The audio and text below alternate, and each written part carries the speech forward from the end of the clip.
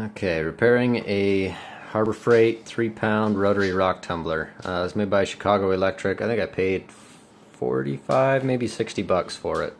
A lot cheaper than the expensive, like Frankfurt Arsenal makes a rotary rock tumbler, or not a rotary rock tumbler, but a brass tumbler. A couple other companies make them as well, but they tend to be pretty pricey. So I got this one from Harbor Freight. Had a couple issues with it, but for the most part it's been pretty good, and I've processed probably close to about 15,000 rounds with it. A couple issues here and there, a couple things you got to watch out for, but for the most part it's plug it in, flip it on, and let it run all night long, a couple of days, 3-4 days. I usually only need a little less than 24 hours will usually be enough time.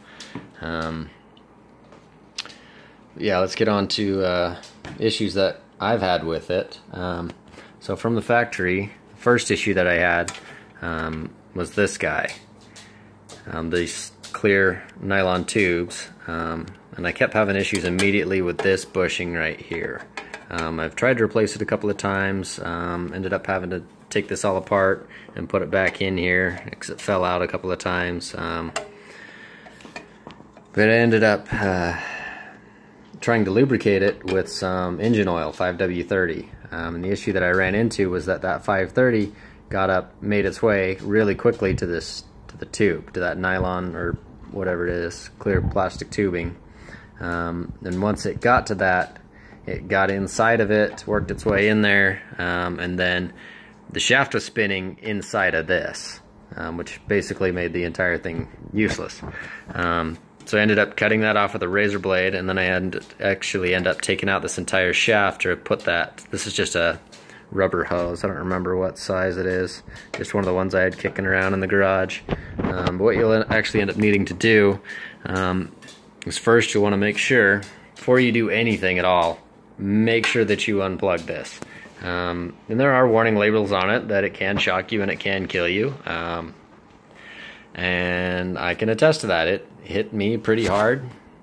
First time I was trying to fix it, shocked the living crap out of me. But basically you don't want to touch this and you don't want to touch that. And basically you don't want your hands anywhere in this case at all while it's plugged in, because even if it's not on, there's still power right to the switch and it will shock the living shit out of you. And it hurts. So the first thing you're going to want to do to do anything with this shaft, whether it's you either need to replace this, or if you need to replace these plastic bushings on the end, which this one's still intact somehow. See if I can get the bushing itself to spin. Yeah, that's the black part right there is the bushing, and that's the shaft going into it. But if you end up needing to replace one of those, first thing you need to do is actually, you can either remove the belt or you can pop it off, but either way you have to end up adjusting the belt, and the way you do that is over here with, there's 4 screws. And let me back up here just a little bit. So this plate sits up here, just a ventilation cap, basically just to keep you from getting your fingers in there and shocking the crap out of yourself. There's 4 screws in the corners, just a little Phillips or a flathead, we'll take those out. Once you get that taken off of there, you've got 4 screws on the back side over here. These are your adjustment screws for that belt. You can either loosen those up or you can do it the fun way. And it's a little bit easier to do it with the belt still on there, at least to get that screw out right there. But that screw just holds pressure on the pulley. If I can get a picture, you can see how it's not, the center of the shaft is actually squared off, and so that screw can go in there and hold that. So when you're putting that on, be conscientious of that. So what you'll want to do is take that screw all the way out, and then this pulley will slide right off of there. And it'll slide off there with the belt still on it. You have to play with the belt a little bit to get it to pop off of there. You can see I've got mine actually fairly loose. And if it's too loose, it'll end up just sitting there and squealing instead of actually spinning, which this one's probably going to need a little bit more tension on it. Let's see, but as for replacing these bushings, you can see where this is where the shaft originally sat, and as it ran and ran and ran and wore, it actually ended up running into right there. It's actually eating through this side case, which is just stamped steel. It's real cheap. So once it eats through that plastic, you're going to want to get it replaced, because now that mine's dropped down that far, it keeps snapping belts. So the way I tried first to use like a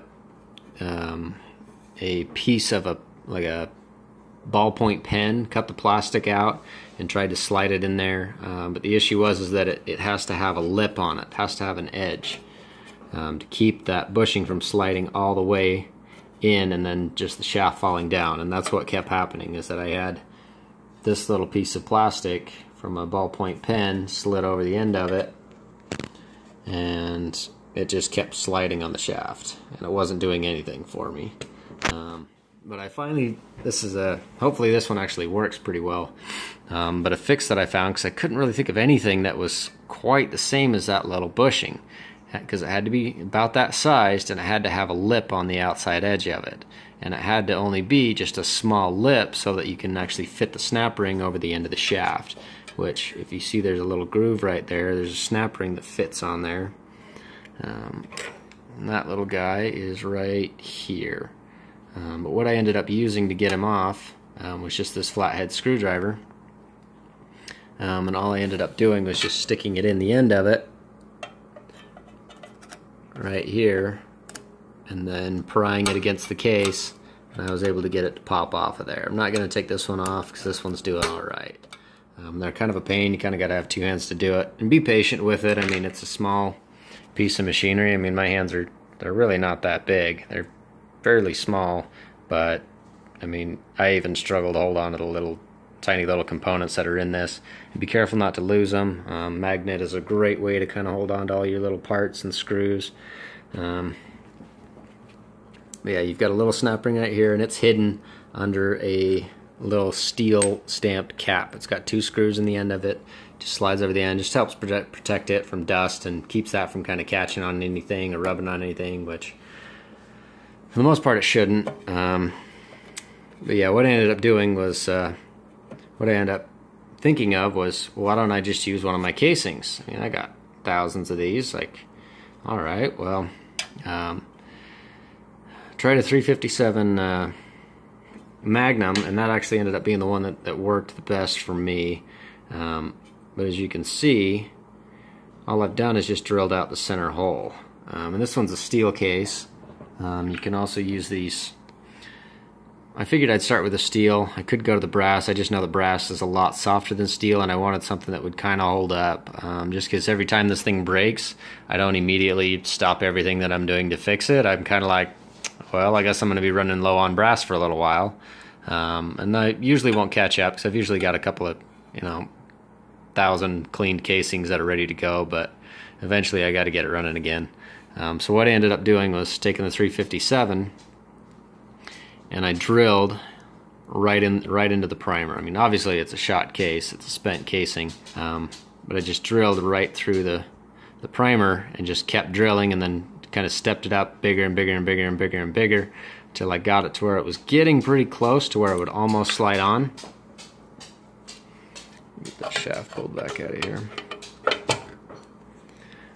I got it to where it was just about ready to slide all the way in, and it kept kind of hanging up right there. So what I ended up doing is just taking a rat tail file so I could kind of get it really, really close without being way too exceptionally big. And then I just used that rat tail file and just worked it in and out, and kind of, just kept checking it and looking in there and seeing if I could still see a little bit of a lip. As you can see, I could probably take a little bit more out of this one. I could probably make it a little bit more precise. But for the purpose of what it's doing, I mean, the plastic one held up for a good, probably a year and a half. Not continuous use, but good year and a half. So I'm hoping the steel will hold up just fine. But all I end up needing to do is just push this little guy on here and then reapply the snap ring.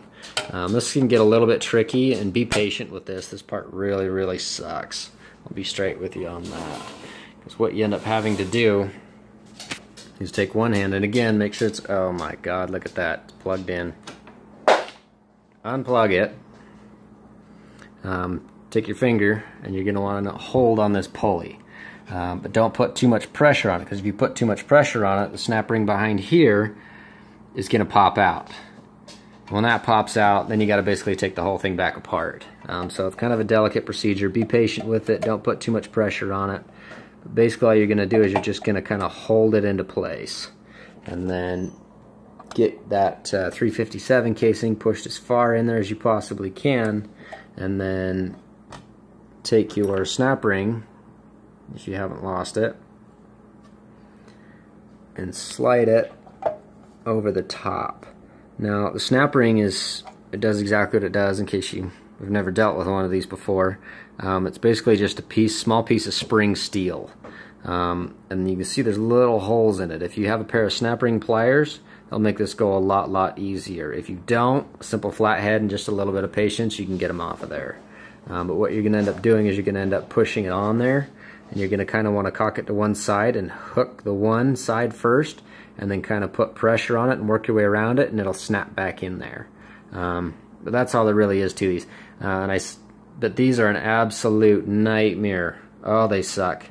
So be patient with it. You know, you're probably going to end up pushing this in too far and end up popping the snap ring behind there, and you'll know it because then when you go to tension the belt, this will be too far this way, so the belt won't line up quite right. It'll be, the belt, instead of sitting like that, will actually sit crooked, either that way or that way, probably more like that way. Yeah, there's really not a whole lot to these. Again, make sure it's unplugged. You can already see us sticking my fingers in it when it was still plugged in. But all you've got is just a little electric motor. This is just a little impeller, little fan that's supposed to keep this motor cool. You got your belt right here, which you want a little bit of play to it. You shouldn't be able to play any chords with it, like a D chord or anything. Just a little bit of tension to it. And the way you adjust it is just with these 4 screws again right here on the back. And these will fight you. If you take them all exceptionally loose, the whole motor is just going to go flop, and it's just going to sit there and it's just going to flop around. So kind of put a little bit of pressure on one of them. So loosen 3 of them and then tighten one down just a little bit so you can still kind of move it around and get it where you want it, and then just tighten them down one at a time. And then check your tension, which I like to do. You just plug it in.